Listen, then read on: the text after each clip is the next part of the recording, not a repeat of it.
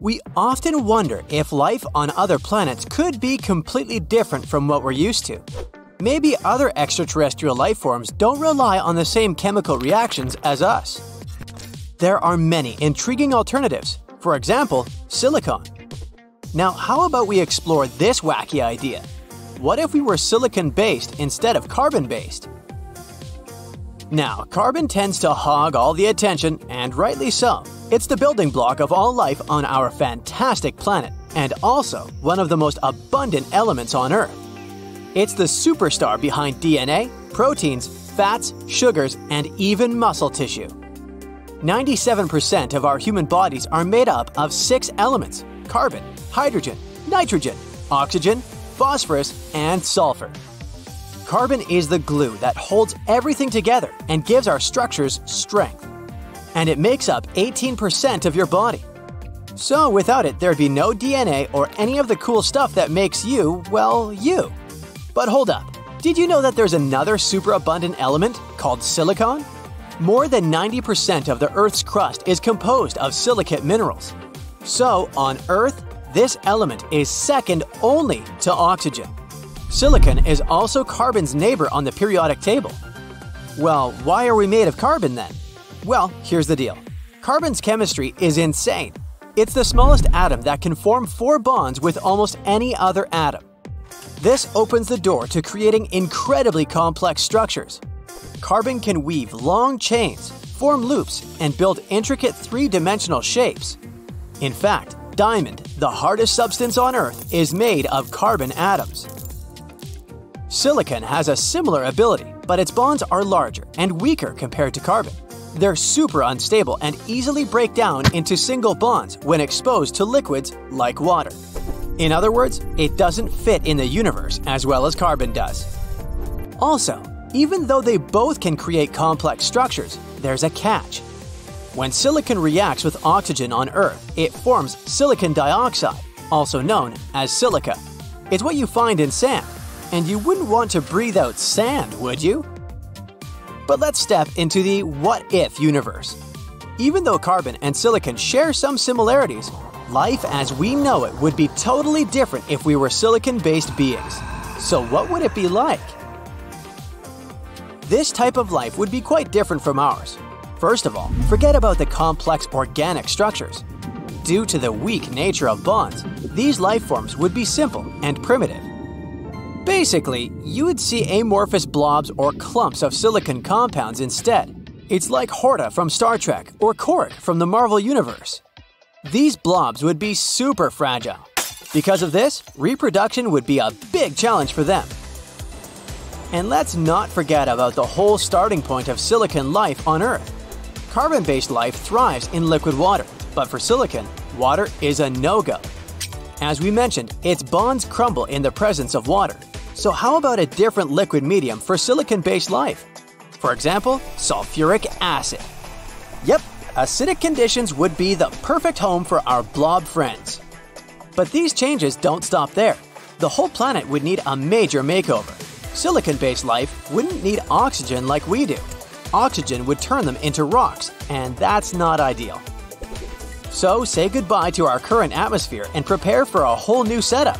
Also, get ready to crank up the heat. If you were made of silicon, you'd need scorching temperatures to thrive. We're talking about melting points of 2,570 degrees Fahrenheit here. In other words, Earth would become an acid-soaked fiery inferno. As you can see it would be quite miraculous for silicon-based life to exist at all. The odds would be stacked against it.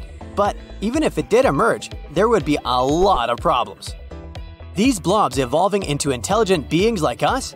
That seems to fall into the realm of science fiction.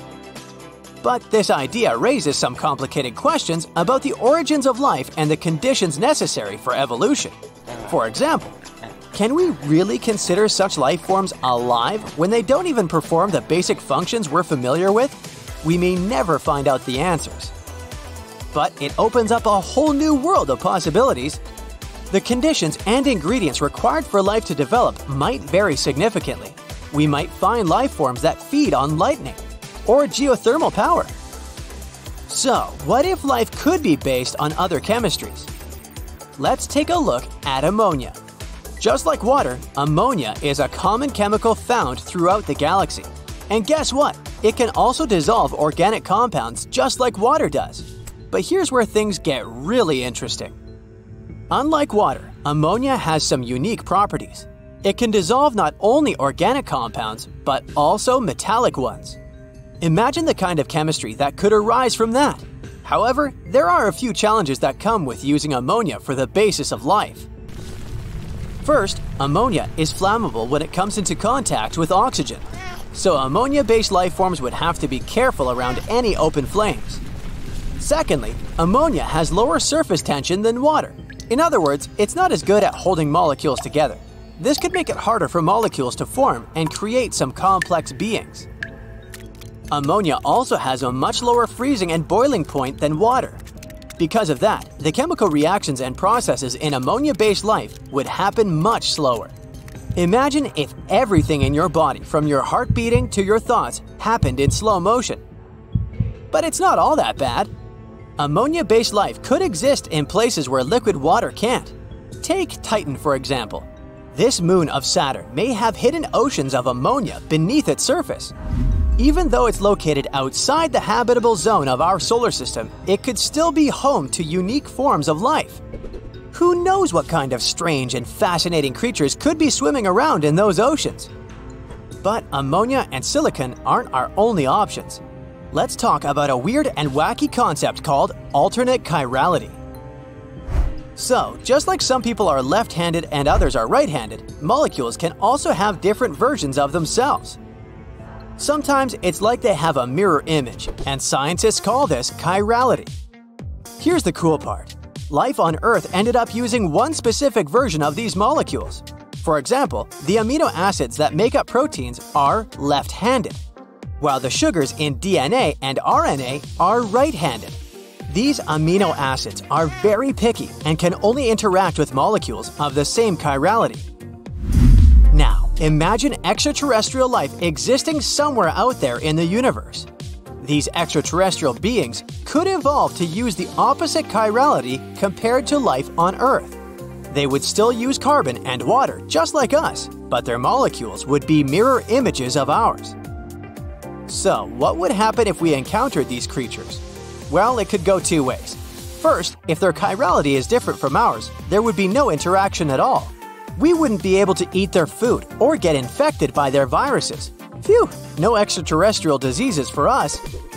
But if there are extraterrestrial critters that don't rely on chiral nutrients, like some bacteria on Earth, they would have a field day.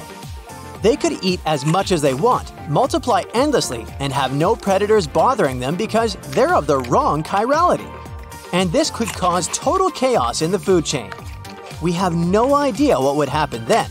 The universe is full of surprises. So, as you can see, the idea of non-carbon life forms would be fascinating, but very rare. Our form of life seems to be the most probable and prevalent one. But hey, the universe is a vast place with billions of stars and countless possibilities. We can't rule anything out just yet. And who knows, maybe in the future we'll create our own silicon-based life forms in a lab, even before we discover them in the cosmos. After all, human ingenuity knows no bounds. Until then, let's appreciate the beauty of our carbon and keep pondering the endless possibilities.